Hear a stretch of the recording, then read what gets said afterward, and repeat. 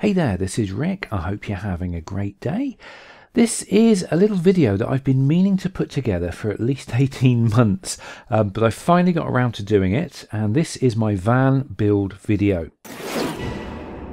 Now, when I built my van into a camper van, I took photographs as I went along, step by step, and I'm going to be presenting all of those photographs in this video from start to finish, and I'll be talking you through all the processes that I did in order to get my finished camper van, which I use today. Now, if you've ever thought about building a camper van for yourself, hopefully this video is going to be for you, because you should get some good ideas. This is actually my fourth proper build, and so along the way I've picked up a bit of experience, and I'm in no way, shape or form any sort of expert. I'm just taking this sort of DIY handyman approach, but it's certainly not from an expert point of view. So I'm very much an amateur in doing this, but I have managed to build 4 camper vans now, and this by far is the best one I've ever done. So anyway, let's get this journey started. You might hear me tapping at the keyboard and clicking away on a mouse because I'm basically playing the video that I put together, and I'm kind of narrating over it. So excuse the little clicks and things in the background. But so here we start off with my current van, which is a Renault Master 2018. It's a medium wheelbase and a medium height roof. Now, it started out life as just a very basic panel van. Here it is without anything having done to it. I think that was the day it was delivered. So it's basically brand new and untouched. And so you can see my other van, my old silver van, opposite there, and that is the camper van I had before. It was getting on a bit, so I decided to go for a new one and do another build. So I did some very careful and technical sketching and came up with an idea, and then today this is what she looks like. And her name is Guinevere, and she looks quite pretty on the outside and very practical on the inside. And I've been camping in her quite a few times now, and she's served me really well. Now, fortunately, this panel van was actually panelled out in wood, so it had a wood floor and wood sides on it. So that was going to save me a little bit of money because I could utilise those in the build. So what I needed to do was to strip out the wood, and that was just a case of unscrewing it, and it all came away and left me with this kind of bare empty shell. You can see the lower half there, that's the manufacturing wood panels. That's how it comes out of the factory. The main wood panelling was done afterwards by the people selling it. So after I removed the wood, I decided to remove the bulkhead. Now, some people do keep the bulkhead and they keep the cab separate from the living space, and that's a perfectly good thing to do. It means that when you heat the living space, you don't have a lot of heat loss through the bulkhead area into the cab, because the cabs aren't very well insulated. Now, personally, I much prefer having the cab open into the living space, so I decided to remove the bulkhead, and that was just a case of undoing a whole bunch of torque screws that went all the way around, and there it is with the bulkhead removed. Nice and easy. Now, once the living space had been built, my plan was to just install a really heavy duty thermal curtain that would divide off the cab from the living space overnight, so that would hopefully keep heat loss at a minimum. And that's exactly what I've done, and it does work. So here we are, starting with a blank canvas. It's literally just an empty metal box ready to begin. So first things first, I needed to put some roof lights in. Now, I had to think very carefully about this because I wanted solar panels on the roof. So you have to be careful where you put the roof lights so that you still have enough room for the solar panels. So I did some more sketching with my incredible drawing abilities, and I came up with this arrangement. So I've essentially got 3 100-watt panels on the roof. As you can see, if I didn't plan ahead where the roof lights were going to go, it could have been problematic.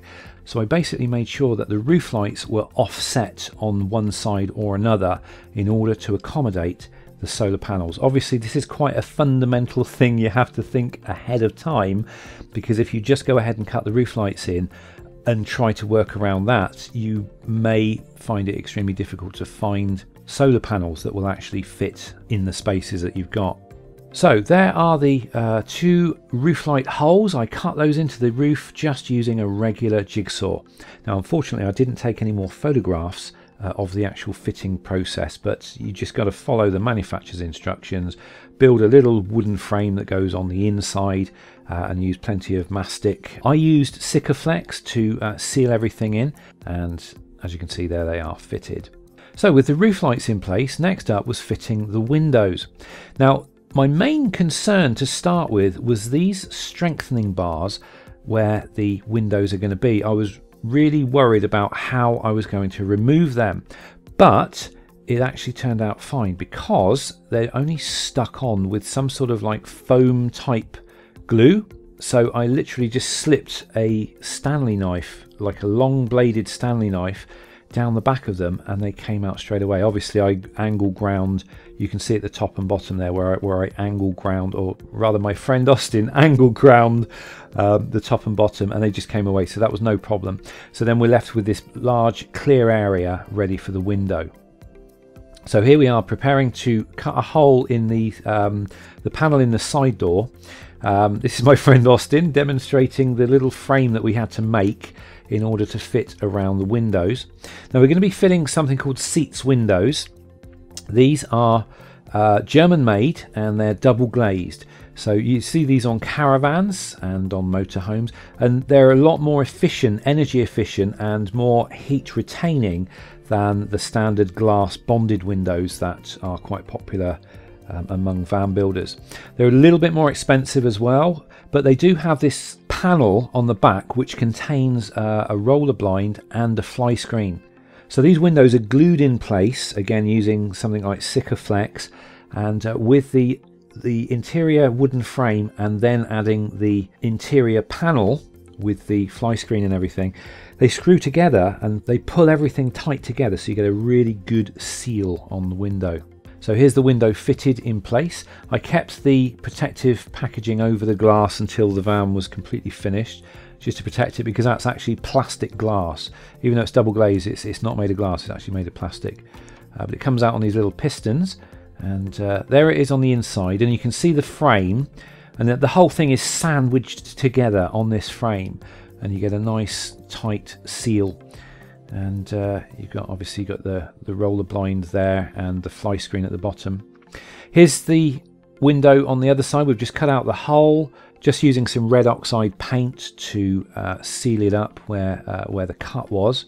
And here are the windows in place. So we've got one on each side, and then we've got a little one at the back, which was a terrible mistake because I can't open it. I really didn't think that one through. Don't make the same mistake as me. I put that one there thinking that it would be great to have a little window, because I was planning on having the sink directly below where that window is. So it would be nice to stand there doing the washing up and actually look out of the window. But what I completely failed to take into account was if that window was open and I opened the side door, the sliding side door, the side door would just take that window straight out. So I now have to have a big sticker on it that just says never open this window, just to remind me that's the case. And there's me demonstrating the roof light, so that opens now, and you can see the wooden frame that we had to build in order to install those roof lights. So here's a picture of the finished thing. So you've got the windows and the roof lights in, and now we're ready to move on to the next stage.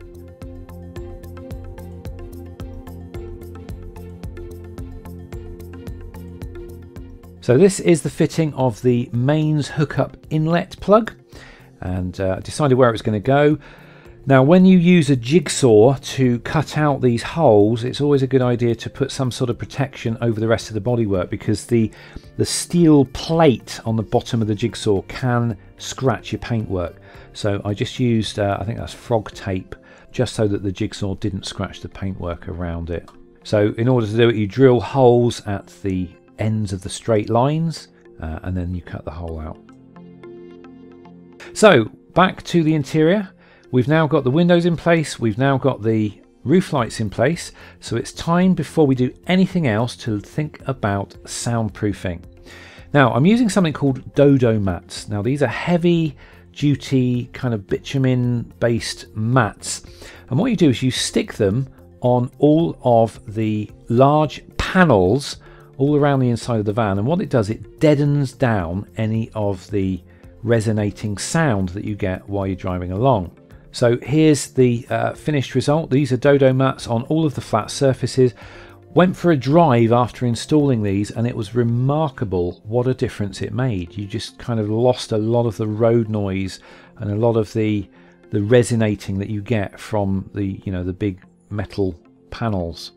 Now these are self-adhesive mats, and you literally just peel off the backing and stick them on. So next up is insulation, and the most logical place to me seemed to be start with the floor. So got hold of some wood. Some of it was good, some of it was bad. That's the disadvantage of buying them in bound packs. I had a few banana shaped ones there.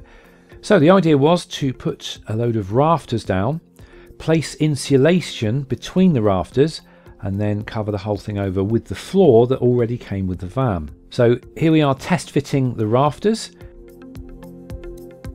Now on the edges there were all these little mouldings all over the metal floor, so I couldn't fit long strips, so I had to go in there and fit little pieces, little custom shaped pieces, but that was fine. They did the trick, and obviously they're going to distribute the weight of the floor panel above.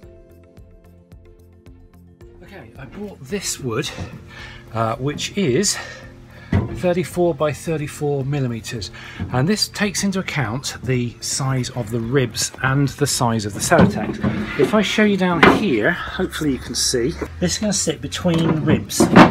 So then from the top of the ridge to the top of the wood is about 26 millimeters, which means the 25 millimeter thick Celotex will sit on top of these ribs and will not protrude higher than the wood, which means when I put the floor in, there should be a nice sandwich of insulation without anything sort of upsetting anything else. So after gluing down all of the battens using Sikaflex again, I started filling the gaps between them with 25mm Sikaflex. Now Sikaflex is a lovely material to work with. It's very, very easy to cut, and it's a very forgiving material, and a lot of that wasn't even glued down, it was just wedged in, and it worked beautifully. And within a couple of hours I had the entire floor covered and nicely insulated. So there's the finished thing. So next up was creating the vapor barrier. I needed to protect the wood from any potential moisture from within the living area. So I did this using metallic foil tape. I think this is the kind of tape that you use on metallic ducting, and I just basically covered over all of the wood, so it essentially acts as one large vapor barrier. Next up was to reinstall the floorboards, and I was able to screw those down to the wooden rafters that I'd glued to the floor. The irony is I'd spent the entire day doing the floor, and as soon as I got the floorboards down it looked like I hadn't done anything. So there we go, that's the floor now completed, so I don't have to worry about that anymore. So I can now walk around inside the van and do the rest of it.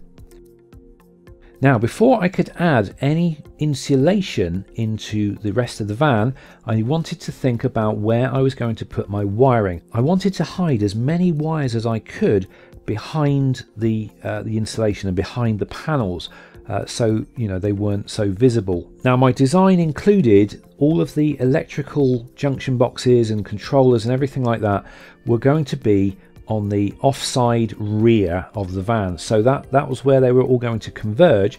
So what I did was I bought a big reel of 240 volt mains wire, which was twin core, positive and negative, and I started feeding them from the rear offside area of the van to the other parts of the van where it needed to be distributed to, like the ceiling, the kitchen side, and up towards the front of the cab.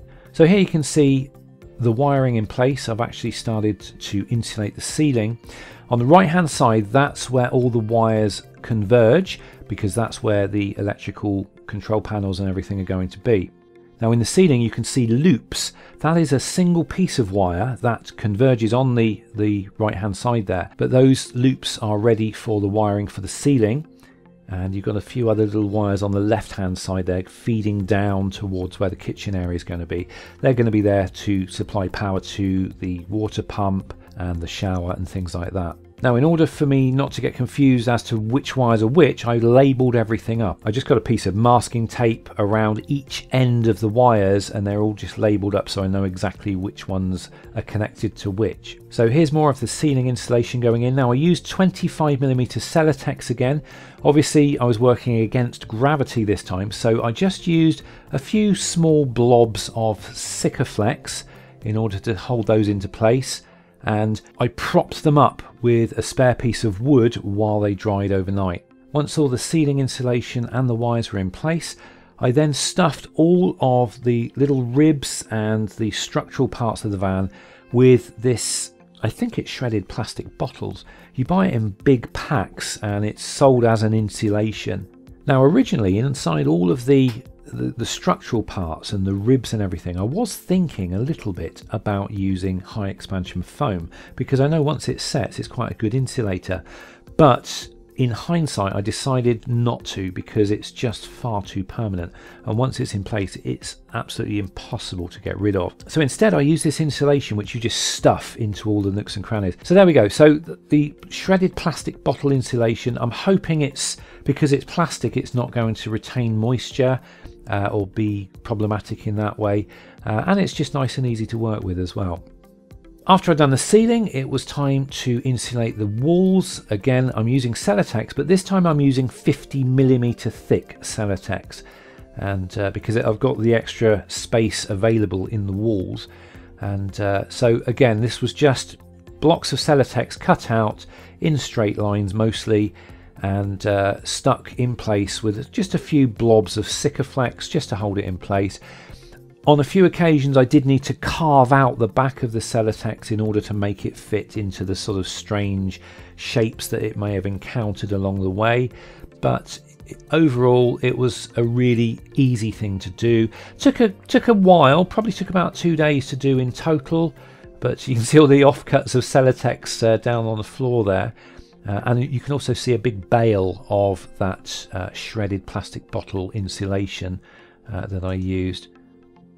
So at the moment, yeah, the van looks like a sort of a like a bit of a bomb site, a bit of a building site, but we all know this is not going to look like that for long. You can also see actually on the lower right hand side the inlet for the 240 volt mains inlet there, and the big blue wire that's going to fit to an RCD fuse box a bit later on. Also on the right hand side you can see some black conduit. Now while I was running wires through all of the the structural parts, wherever I could I also used conduit. That's just purely to protect the wires from any chafing, because obviously if you've got some sort of sharp metal parts that are slowly gnawing their way through wires, you're going to end up with short circuits. So wherever I could I did use conduit, but to be honest I don't think it's going to be a problem. I've never had that problem in any of the 4 vans that I've built. May have just been me being a little overcautious, but I figured why not. It's certainly not going to do any harm. Now all around the Celotex I was using that shredded bottle stuffing. You can see in the lower part of the door there, I couldn't get any Celotex there because of all the working door mechanisms, but fortunately the mechanisms are actually quite shielded. They've got these little shields all over them, which meant I could get the stuffing sort of in and around behind them without it actually interfering with the mechanisms of the door locks and everything.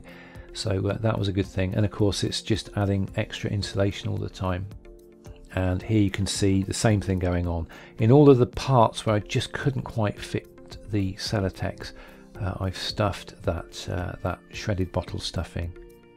So with all of the insulation in place now, it's time to think about vapor barriers. Inside the living area of your van, when you're using it, you're breathing, you're using gas, that produces moisture, and you do not want that moisture getting on the inside of your insulation. So what I did was I used large sheets of this, I think it's Mylar bubble wrap. You can buy it in large rolls. I think it's like from a builder's merchant, and I used that everywhere to try to seal off as much as I could of the insulated areas.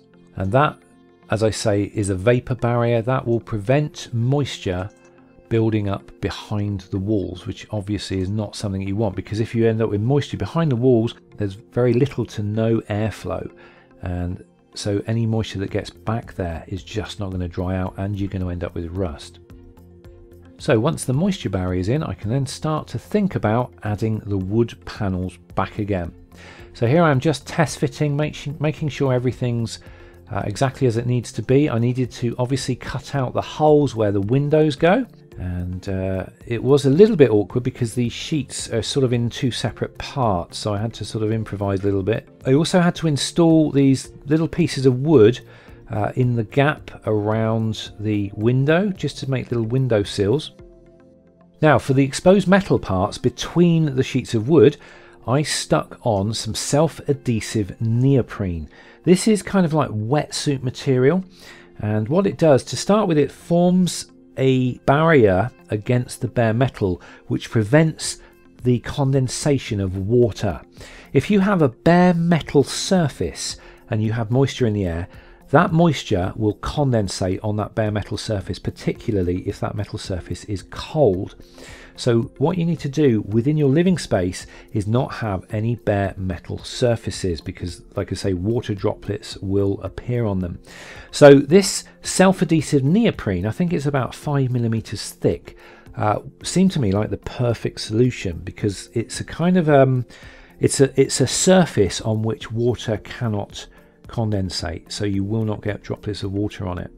It also is a soft material, so it's kind of a little bit squidgy, like having a foam barrier, which means that those hard metal surfaces are actually soft to the touch.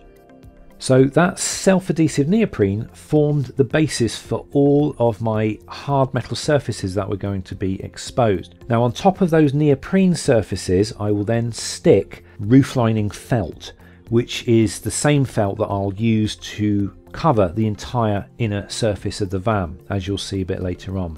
So here we are. These are all the metal surfaces covered in the self-adhesive neoprene and then covered in the roof lining material. These surfaces would otherwise have been exposed bare metal inside the living area of the van. Same for on the back there. You can see that kind of archway that goes around the back doors there. That was all bare metal. So once again, I just stuck self-adhesive neoprene and then covered it over with the roof lining felt, which was stuck on using high temperature spray contact adhesive. So with all of the detailing in place, it was time to fit the wood panels. So here they are in place.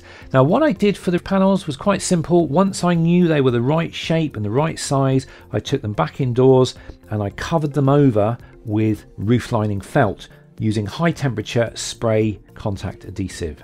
And here you can see where I put those extra bits of wood around the window, the roof lining felt tucks over and all around, so you end up with the roof lining felt going right up to the window surround there.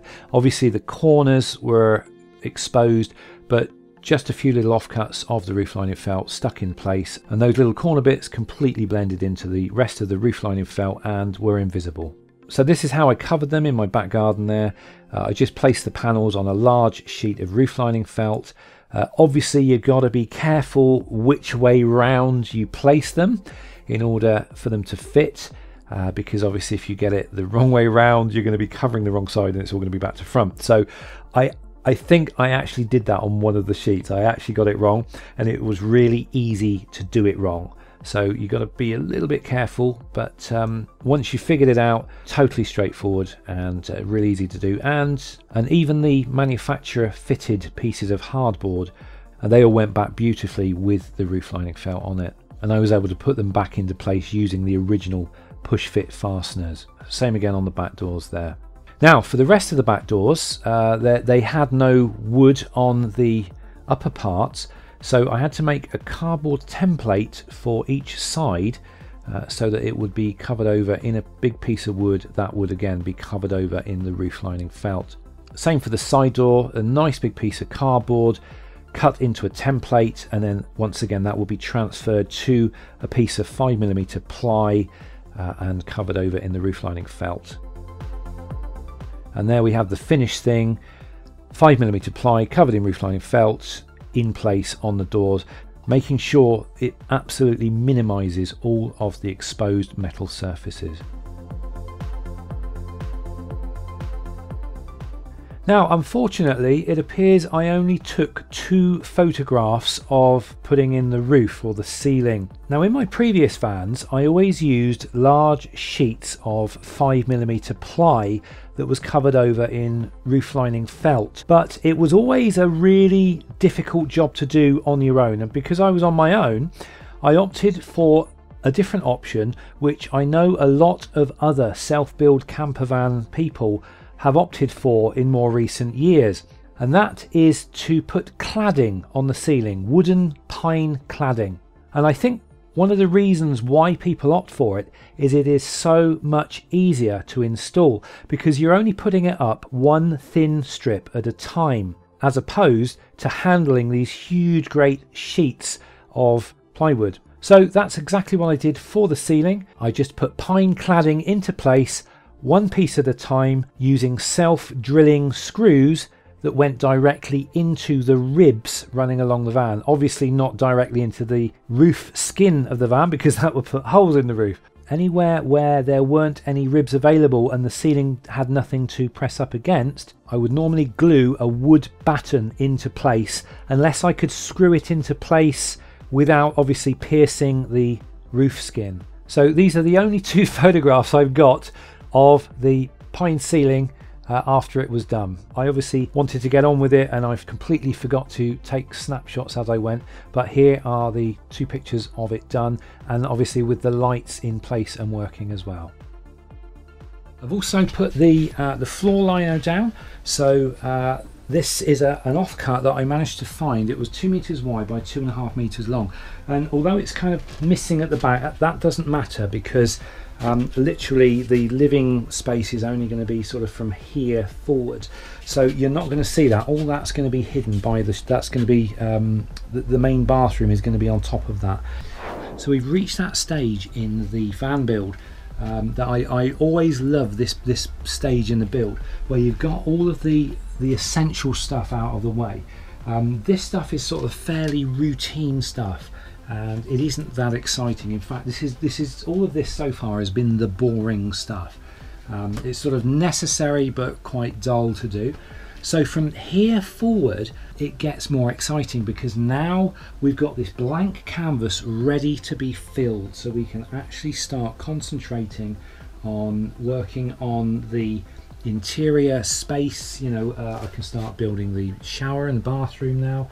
I can start looking into the kitchen cabinets and actually really get active now with the stuff that's going to be inside the van. And for me, that's always my favourite part of the build. So first things first was to install the bathroom. For this build, I decided to get a proper shower tray for a camper van that has a moulding for the shower and the toilet, but I had to be very, very careful as to where I could install it so that the drain hole could go through to the other side. Below that shower tray is my spare wheel, and that straight away would restrict where the drain hole could go. So I had to have a really good look around underneath to make absolutely sure that there was space for me to be able to do that.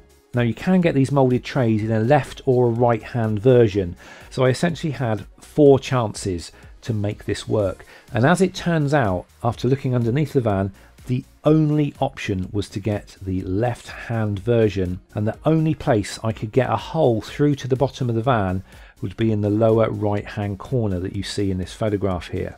That was the only position I could put a hole through to the outside and still have enough space to fit a drain plug. I drilled a test hole. It was impossible to determine exactly where it would come out the other side. It was almost impossible to measure, so there was a little bit of trial and error. So I drilled a hole, and as you can see underneath, it came out right on the edge of a rib. which was okay. I could work with that because I could cut out from that hole the circle that I needed in order for the drain to fit.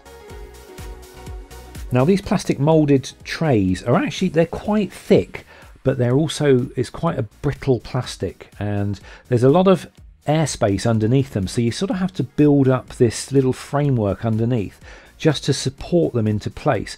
So I've got some offcuts of wood and built up this little sort of shape that would support the plastic structure, so that when you're actually standing on it, you're not going to crack it or break it.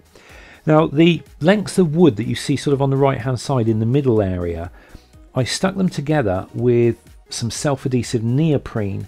Now that sort of did two things. First of all, it stuck the wood and held the wood in place together, but also it made it slightly cushioned, so that when you do step on the shower tray, there's just that slight cushioning going on there, rather than sort of rigid plastic. It seems to have worked extremely well, and it does support the structure of the tray, which you see here.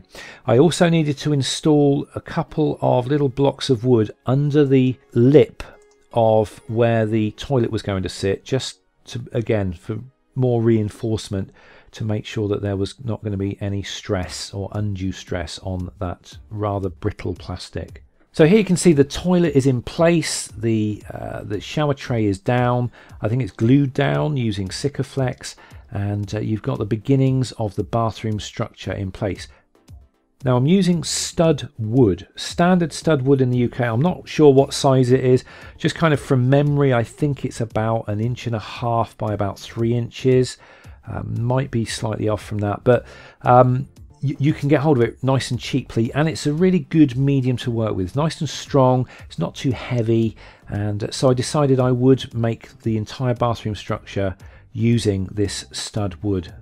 So here it is from the front, and there's the structure starting to take shape. Obviously I've got a doorway into the cab, and then a kind of like a stud wall on the sides and at the front, in front of the loo there. And obviously I need to build a wall across the back as well. The main structure is slowly taking shape now. We've got a bit of a cupboard on the left. That's going to be a stuff cupboard for bedding or whatever else you want to put in there. The little area above, that's going to be for all the wiring. And obviously below that cupboard you can see the battery there, and obviously below that is the wheel arch. On the right hand side you can see the structure starting to take shape. That's going to be a cupboard and a place for the shower. And that's what that 10-litre jerry can is going to be for. I will talk about that in a second. There we go. Now I've actually now plumbed in the batteries. I've got one there and I've got one down there. They're two 120 amp hour batteries, and these are going to be connected up to the charge controller, which is going to be sat on here. Now the control unit I'm using is called a CTEC 250 something SA. I'll show you a little picture of it here. Now the reason I've gone for this particular one is because I had all sorts of trouble with the standard split charge, like the Durite type thing, because I couldn't get it to work with the main engine battery and the solar panels on the last van. So this CTEC is designed to work in conjunction with your main engine battery and your solar panels. Now, as it turns out, originally I was going to have the second battery up here, but they are so heavy, I just wasn't keen on having that much weight that high up. It just wouldn't be good for, you know, for heavy weights. You need to keep them as low as possible to the ground. So this one's basically sat on the wheel arch, but that one is on the ground, or on the floor of the van, and I'm quite happy with that arrangement. I've also figured out that with the electrics, I can put all the electrics in here. This is going to be like an area purely reserved for electrical wiring and stuff like that. I've got a control panel that's going here, which I'll show you in a minute. Now I could have covered over the shower. I've got all the gear here, but I thought I need to leave these walls open until I've at least done the wiring. Otherwise I'm going to be trying to work through solid walls, and it's just going to make my life really difficult. So I thought I'll get the wiring out of the way before I clad the bathroom and finish it off. I've actually got another wall to build across here, on which the back of the loo presses up against, etc. Now I've also got a cunning plan for a hot water tank for the shower. Now, I've never had a running hot water system in any of the vans I've ever owned, and it's never been a problem. I did ponder on whether it would be worth getting one, but to be honest, I think because I've never had a problem with it and because they're so expensive, I just didn't bother. I just didn't think I would need it. However, I did need to sort of think out how I was going to get some sort of water system to feed the shower. So I come up with this design, and this is a 10-litre jerry can, and the idea is I'm going to have a tap that's coming from the main water feed, the main water reservoir. I'm going to have a tap here that will feed cold water directly into this jerry can, and the idea is I'm just going to fill it up sort of about so high with cold water, and then from the kitchen, because this is right next to the kitchen, I'll have the hob is going to be here.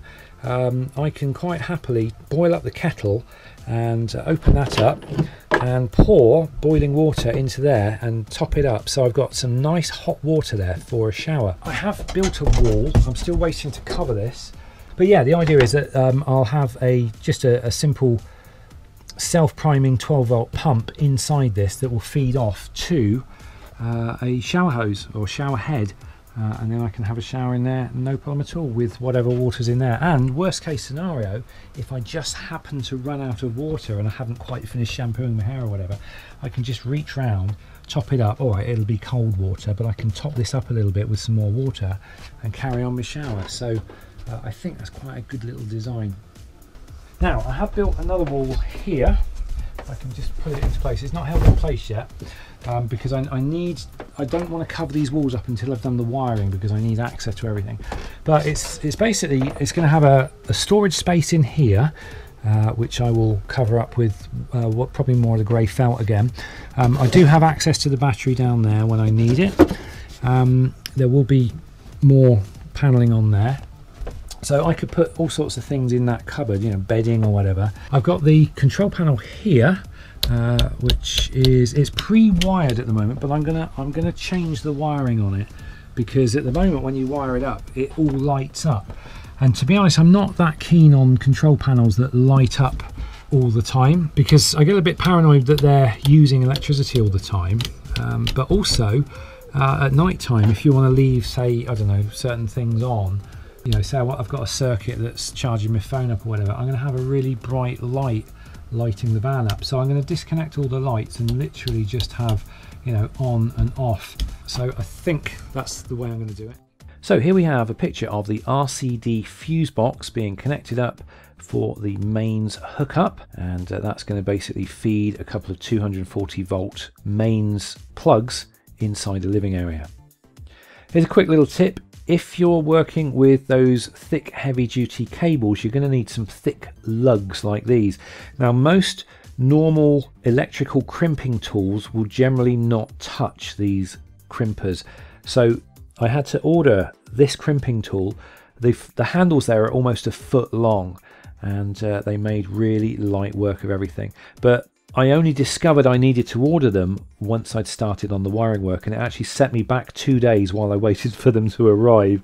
So a little tip I'd just throw in there, just before you're ready to do your wiring, if you're working with those really thick lugs, then get yourself a pair of these and it will save you a lot of stress.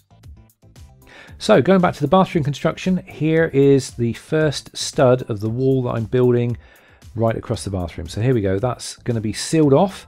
And then I clad out the bathroom with these really thin corrugated plastic sheets that you can get quite cheaply on eBay, and they just slot into each other quite nicely. You still have to kind of glue them into place with like a clear mastic to make sure that they're waterproof.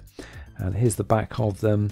Then I just added a load more Celotex for insulation, obviously leaving the back of the loo available so you can change the loo over.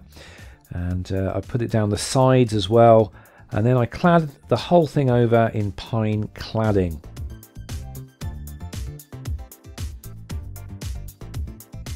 So there we go, finished back wall, there it is from the inside, all done and all looking good.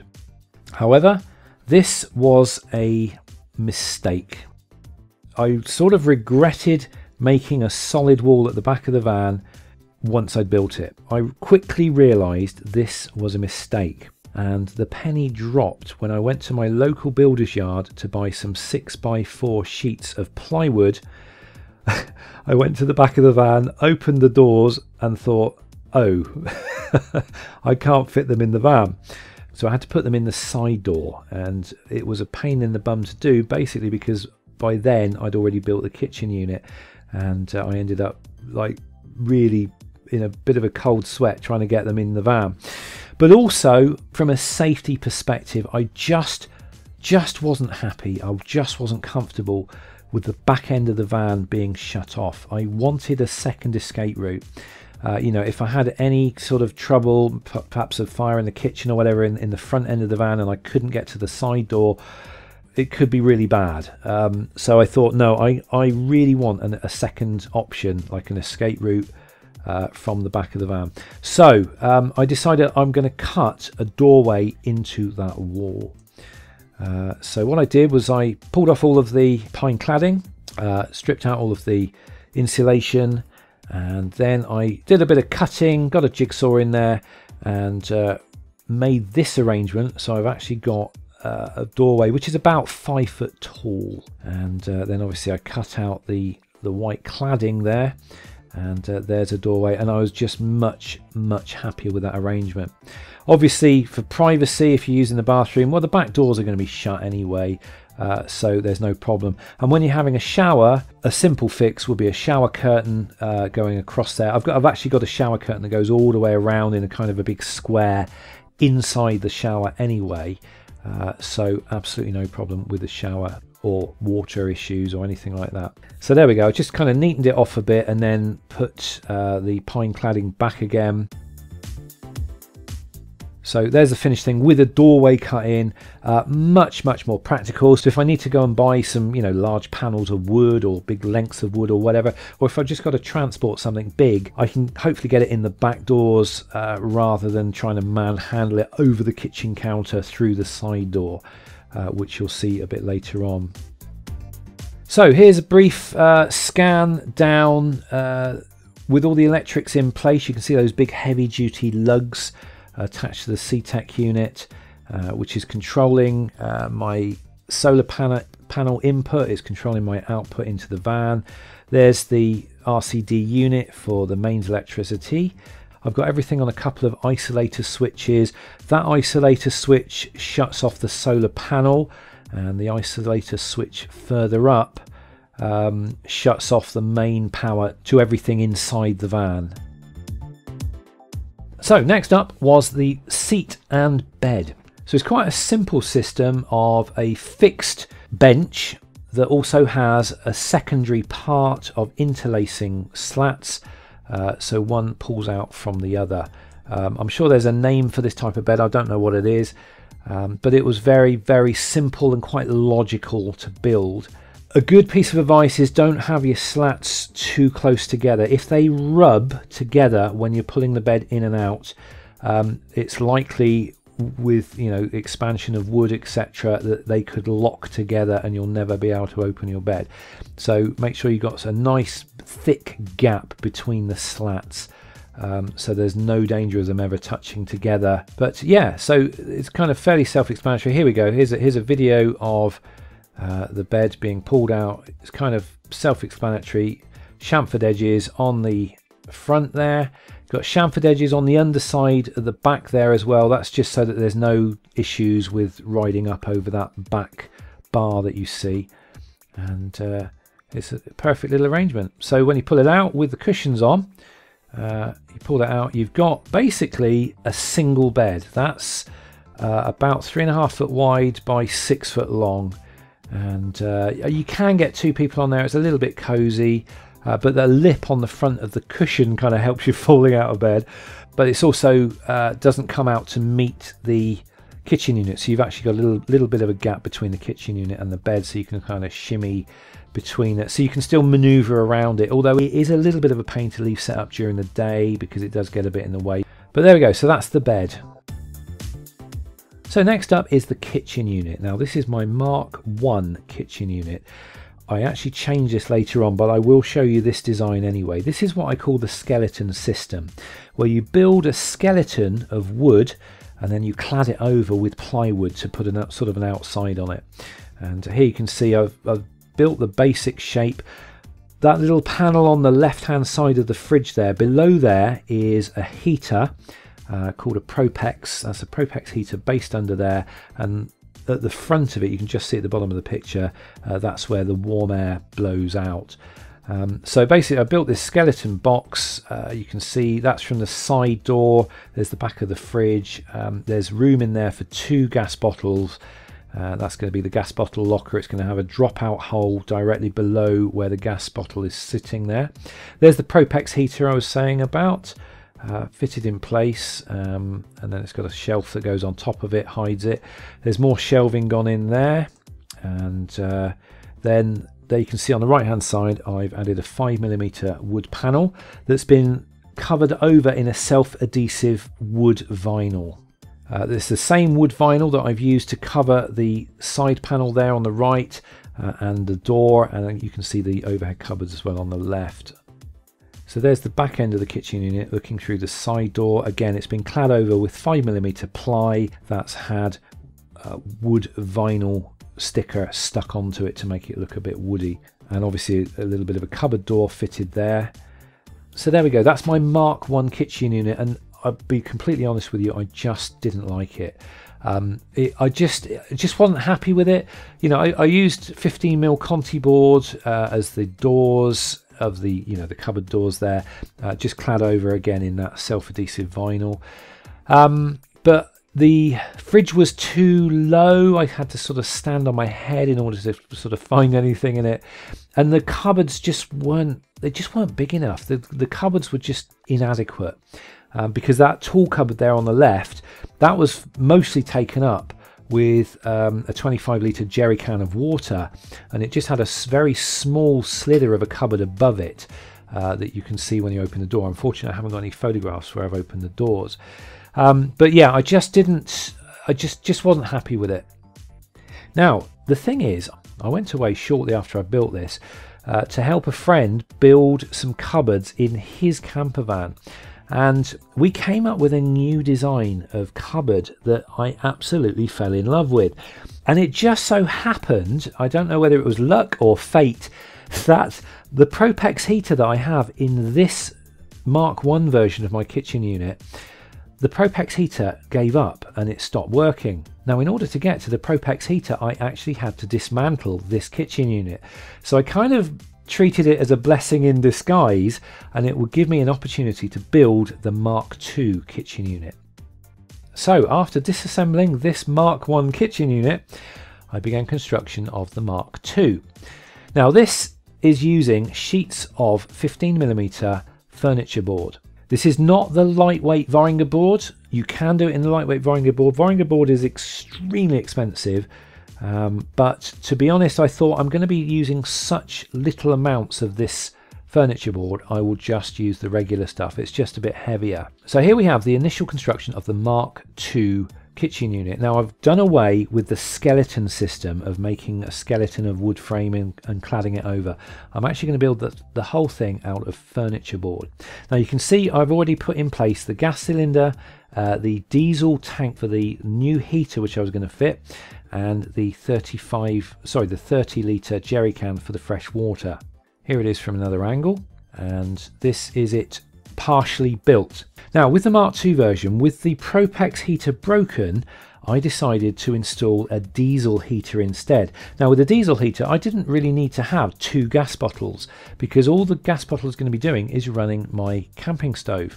So that freed up a load of space. So I was able to build a gas bottle locker that was just big enough for 1 gas bottle. So here is the Mark II version partially built, and you can see the gas bottle locker and the locker where the fuel for the new heater, which I'll talk about later, and the fresh water is going. Now I managed to find some latching drawer runners which I built into the unit here, and you can see them running here. And that is my table, which is ideal, and it just tucks away when it's not needed. Here's the back end of it.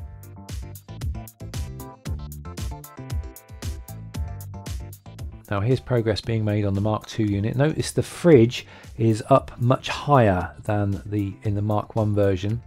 It's also in a slightly better position, I think. So the work surface is a piece of laminated MDF, which has got a shiny finish on it, so it makes it quite a nice work surface. This is the finished thing. I've got some lighting in there. Now the whole point of building this Mark II version was not to have cupboard doors. Instead, you've just got these large shelves with big lips on the front to stop things falling out. And it just was 100% more practical than those tiny little cupboard doors that I had on the Mark I version, which just weren't very good at all. So I'm much happier with this design, and it has served me so much better. It's 100% better than the Mark I version, and looks really good there, all lit up as well. And those little shelves, they're just perfect. And also, if you want to figure out what you're having for dinner or whatever, you can just sort of sit back and just sit there on the seat, and everything is there available to you at a glance, and you haven't got to go rummaging around in cupboards. It's just brilliant. There we go. Just put a little bit of silver trim on it just to polish it off a little bit, and that's finished, job done, and ready for service. So direct comparison, there's the Mark I version. The fridge was down low, the cupboards were really inadequate. The cupboard doors were held on with tiny little hinges that were really delicate. It was just a rubbish design compared to this. Just so practical. There was no comparison. Mark I version, Mark II version. I would take the Mark II version every day of the week and twice on Sunday.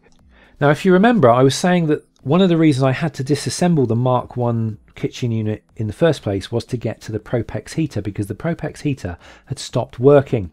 But what I also realised after I'd plumbed it in was that the Propex heater vents to the sliding door side of the van, which is all well and good, but if I had an awning up and I ran the Propex heater, the awning would fill with carbon monoxide fumes from the Propex heater. So all in all, it was a pretty poor design. So I decided, first of all, I wasn't going to use the Propex heater because it ran on gas, and that meant I would have to carry 2 gas bottles with me because obviously I'll get through gas a lot quicker using the heater. So I decided to opt to one of those cheap diesel heaters, and I would fit it to the other side of the van so that it would vent out of the offside, the driver's side, and the awning would be on the near side, the passenger side. Now we are jumping around in time a bit with these photographs because I installed the new diesel heater before I built the new kitchen unit. So we're doing a bit of time travel here with the photos, but that's fine. So here is the heater about to be fitted, and it's one of those, like I say, those cheap Chinese heaters that everybody swears by, and it runs from its own diesel tank. Originally I was put off buying a diesel heater because I sort of assumed that you would need to tap into your main diesel tank on the van, which I wasn't comfortable with doing. But when I realised these things run on their own tanks, it just kind of opened up the world to me, and I thought, brilliant, I can go for one. So there it is. That's where it's going to be. It's basically going to be in a box under the seat and under the bed. So I built a box around it using offcuts from the old Mark I kitchen unit. So I basically recycled the wood, which is why it's covered over in that self-adhesive vinyl still. So there we go. Just a fairly crude box. It didn't have to be anything special. It's going to be sort of out of sight under the bed. But I've left a gap at the back for the airflow to be able to get inside it, but it's covered over sufficiently so that sort of nothing can get in there and block it, block the airflow. So I decided to have the diesel fuel tank on the same side as the side I fill the van up with, so that obviously if I need to put diesel in the diesel tank, I can do it while I'm filling up. That was the main reason for it, and I've got easy access to it with the sliding door. So with the heater in place, the bed back in place, the new kitchen unit built, we're now looking at pretty much the finished van. And I've obviously added little bits and pieces on, like for example this leaf table. I used 90-degree hinges that lock, so you've got an extension of your work surface there. Kudos to my friend Damon for introducing me to that design of hinge. I also built some overhead cupboards very simply using the skeleton system. I put a wooden framework in and then clad it over in 5mm plywood and reinstalled the control panel so it was on the front there. I also changed the original door on the bathroom for a sliding one, which slides to the interior of the bathroom. And I did that using two large heavy-duty drawer runners. And it was a little bit awkward fitting it because the drawer runners have to be absolutely parallel to each other in order for it to work properly. But it was just a little bit of trial and error in order to get it to work. It's been working beautifully for the last 18 months. All I do is every now and again I'll just spray a little bit of silicone oil over the drawer runners just to prevent any issues regarding water from the shower. And like I say, I've had it running 18 months and it still works beautifully. So there we go, that's the finished interior. I just got a little Persian hall runner rug I managed to pick up quite cheaply on Amazon, and I had to cut it a little bit just to make it fit.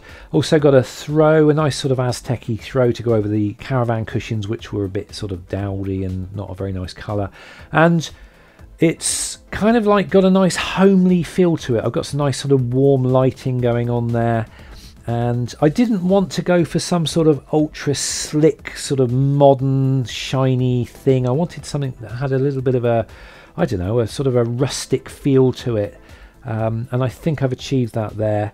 And I'm very, very happy with it. It's very cozy, it's very comfortable. And that diesel heater works beautifully.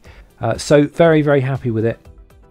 Externally, all I did was I put on a few coach lines. I changed the wheels over for some alloy ones. I've got some running boards which are actually plastic drain pipes with LED lights installed into them with the little end pieces that curve around, so they actually look metal. I spray painted the surrounds around where the windows are to make it look a bit more camper van-y. I added a sun visor over the top of the windscreen and a stone chip protector on the front of the bonnet there. Just kind of makes it look a little bit cool. Also added some running lights, obviously on the sides and at the front there. I've got some daytime driving lights, and that's pretty much it. The rest of it is completely stock, and but it's just a nice looker, and I'm very, very happy with her. And hopefully she'll give me lots of nice camping trips for years to come. So there we go, that is my van build. Like I said at the beginning, I'm certainly no expert in this. This is just doing what I know how to do. This is the way I do it. This van has been by far the best, the most comfortable, the most practical van I've ever done. I've learned quite a few new things in this particular van build, and one of the best things I did with this one was rebuild the kitchen unit. That secondary, that Mark II kitchen unit is absolutely so practical. I'm so happy with it, and I will use that method in all future van builds unless I come up with an even more practical version, but I can't see that happening. Also, the bed. In my previous van builds, I've always had a bit of an issue with the bed not being that comfortable, but this time round I used those caravan cushions, and I also made sure that my bed was longer than 6 foot, and that's made all the difference. This bed is so comfortable. It's as comfortable as my bed at home. I've had the best night's sleep while camping ever in this particular van. So I think in any and all future van builds I will be using caravan cushions. Even if I buy them second hand, I don't care. Those caravan cushions are by far the most comfortable cushions I've ever slept on, in a van. So I hope you were able to, pick up maybe a few little tips or ideas or something, along the line. Do feel free to use and copy and borrow any ideas that I've put out there. That's why I made this video. So hopefully this video will give encouragement to other people to have a go at doing your own van. I've waffled on long enough. I hope this video was useful to someone. Thanks for watching. If you haven't already, do please thumbs up and subscribe. Do of course feel free to leave comments in the notes below. And again, thanks for watching. I will see you in the next video. Until then, take care.